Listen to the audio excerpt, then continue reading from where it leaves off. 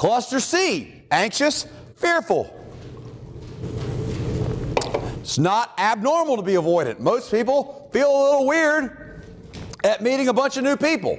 It's unusual, puts you in a weird situation, and to be uncomfortable in that would be normal, right? You ever go to the store and you see somebody you know and you kind of just act like you don't see them so you don't wind up in a conversation because you don't really feel like it at the moment? Yes.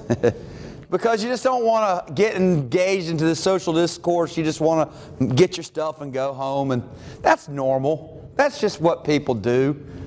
This is somebody who cannot interact with other people. They avoid other people. What other people? All of them. Almost all other people are avoided or endured with this sense of dread because they have at their core sense of self total inadequacy.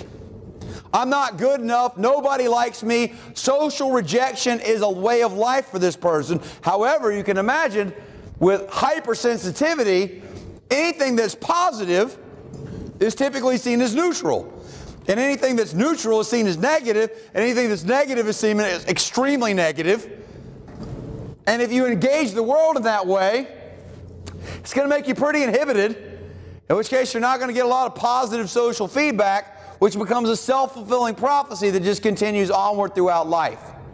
Now, I worked with a guy once that his social inhibition was so bad, he really was a nice guy, like many of the people that I know that fit these categories. On some level, are really interesting, nice, normal people in many respects.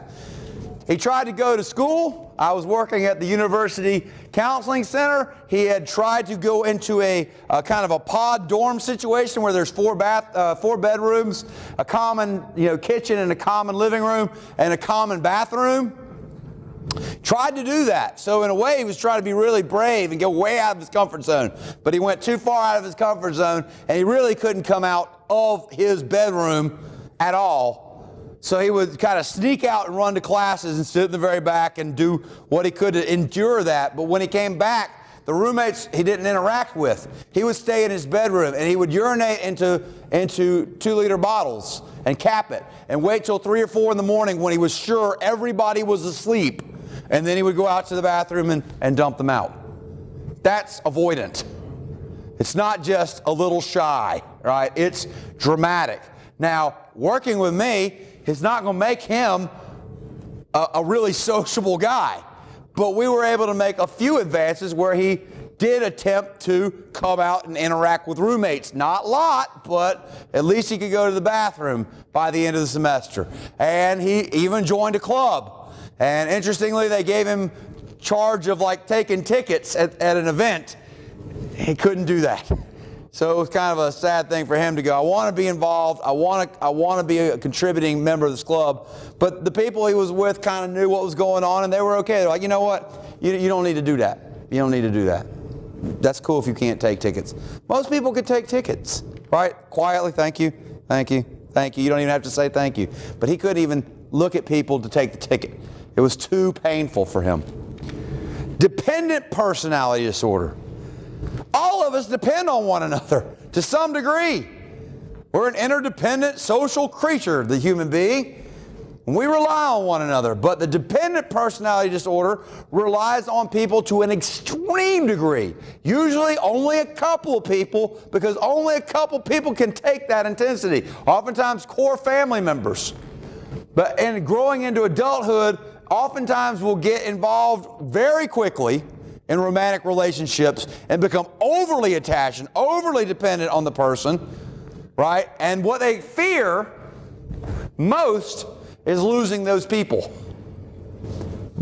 But the way they respond to that fear is to be extremely submissive and extremely clingy, which is very smothering to people, right? So what you see again is kind of a self-fulfilling prophecy. Somebody who's so afraid of losing people that they value will do anything to keep them around. Now, most people don't want partners who are totally submissive, right? We, at least in this society, want people who have some independence and some thinking for themselves and take some responsibility. I mean, can't make decisions on anything alone.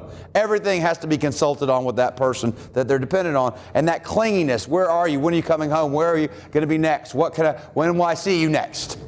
Over and over drives a lot of people away. And so you see relationship will collapse. And then the next opportunity, very quick to reattach to somebody else and cling again. Because there's this pattern of pervasive personality dysfunction that doesn't allow for smooth relationships. And of course, that also makes for problems in school, employment, family, etc. Now, obsessive-compulsive personality disorder, you have to distinguish that. This is not obsessive-compulsive disorder. Remember we talked about obsessive-compulsive disorder the other day. Used to be an anxiety disorder because you were beset with obsessions. Had thoughts you couldn't control, they were aversive. That's anxiety-provoking. And then you developed some kind of behavioral compensation, whether it's counting anything in the environment to distract your mind, or whether it's something related to the obsession. If you had a germ phobia, then washing your hands. If you had, a fear of attack phobia, you might have to lock and relock the doors and lock and relock the windows over and over and over, et cetera, et cetera. Those are limited to the content of the obsession, right?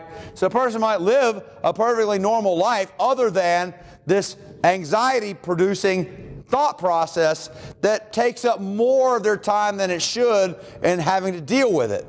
And it's treatable.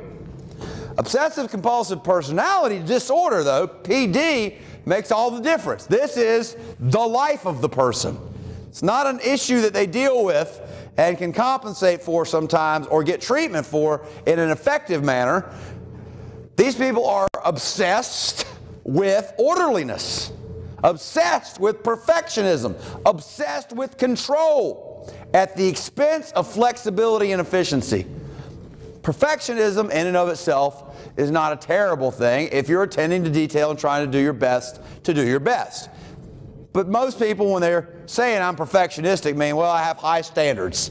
But somebody with this level of perfectionism would not be able necessarily to complete an assignment, either a school assignment or a work assignment, not because they're not working on it, but because they will never get it to the point that it's where they can feel okay releasing control over it and giving it to the instructor or giving it to the boss. So a person, for example, in a work situation might be diligently trying to do their work assignment and then get in trouble because they're always behind on their deadlines, because they are now missing the point of the activity because of the degree of this inflexibility with their personality.